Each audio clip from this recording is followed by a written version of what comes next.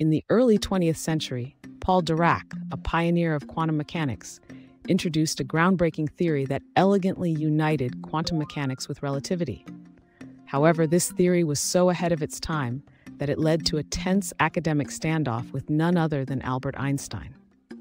Einstein, who had revolutionized physics with relativity, found himself opposed to Dirac's quantum ideas about the probabilistic nature of the universe. Dirac, believing in the beauty and simplicity of mathematics, continued to confidently pursue his vision, ultimately leading to the prediction of antimatter, a monumental theoretical leap later confirmed by experimental physicists. Yet debates on the philosophical implications of quantum mechanics, championed by Dirac, persist even today. What do you think about Dirac's daring confrontation with traditional views on physics? Leave a comment below, and don't forget to subscribe for more intriguing stories.